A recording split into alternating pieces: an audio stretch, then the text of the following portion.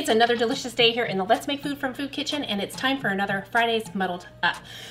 But this isn't just any Fridays Muddled Up. This is my final vacation follow-up cocktail for this last vacation, not for the next one. And also there's still a vacation follow-up for food.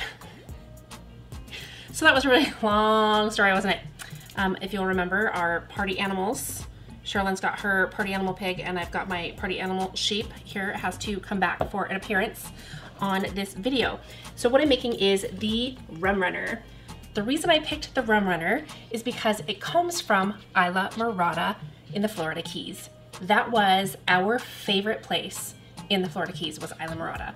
It's a place called Holiday Isle Tiki Bar in Isla Morada. And the story is, in the 50s, there was an overabundance of rum. They were trying to figure out what to do with it, so they came up with the Rum Runner.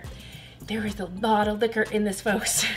So I caution you, when you make one, have no plans to do anything later. Don't drive, don't go anywhere, take an Uber, take a Lyft, call a friend, whatever you've got to do. So a couple of things I need to do. I need to get some fresh squeezed orange juice. I'll need 1 ounce for 1 drink and a garnish. So let's go ahead and cut our garnish out first. That was kind of thin and lame, like a thicker one. There we go. Ooh, this is juicy. That's gonna be good. Okay, I'm just gonna set these over here for the moment. My cutting board is still stained with my pomegranate juice. So we have some ingredients to talk about here. I have pineapple juice. I will put a link below on how to make your own pineapple juice if you want to. Orange juice, meh, pretty self-explanatory, I think. This is blackberry liqueur. I will put a link down below to that video. This is house-made. This is house-made grenadine. There is some vodka in it, and traditional grenadine doesn't have alcohol in it, but I wanted it to last longer in my fridge, so I added some 80 proof vodka to it so that it would last longer, but it's not the full amount that it would take to become a liqueur. So, grenadine, dark rum, light rum, banana liqueur. Didn't make the banana liqueur. Maybe another time I said liqueur instead of liqueur. Nah, we're gonna let it go. We're not gonna edit that out today. So I'm gonna make my orange juice really quickly here. And I just need 1 ounce for the drink. Okay, now we can actually get started with the makings of the cocktail. I need 1 ounce of orange juice. We're gonna be doing a lot of pouring into my glass. Set that aside. 1 ounce. 1 ounce of pineapple juice.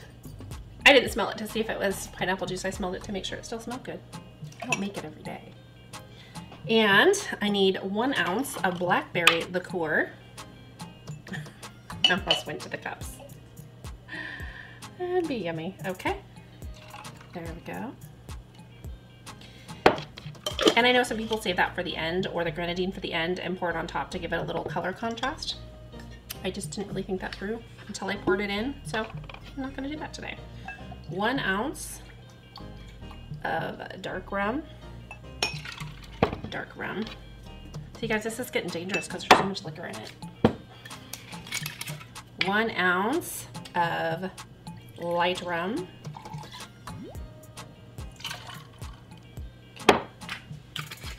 And 1 ounce.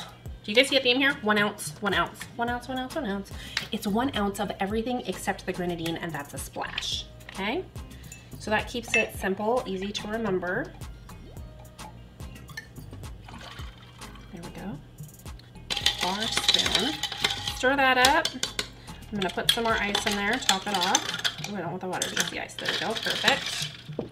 Then I'm gonna take my splash of grenadine. I'm gonna do it without spilling. Ooh, beautiful. And then I'm just going to garnish it with my orange slice. There we go. I was gonna do this if it didn't stick, but it did. So there we are. There is our Rum Runner. Go see Isla Morada in the Florida Keys, but please leave it beautiful. It's beautiful. Cheers. Oh yeah. This is sitting by the pool, sitting by the beach, feet up, big umbrella shade, cool breeze coming in. It's your party animal. And your good friend, Sherilyn. I mean, my good friend Sherilyn. I don't know who your good friend is. You'll have to figure that out.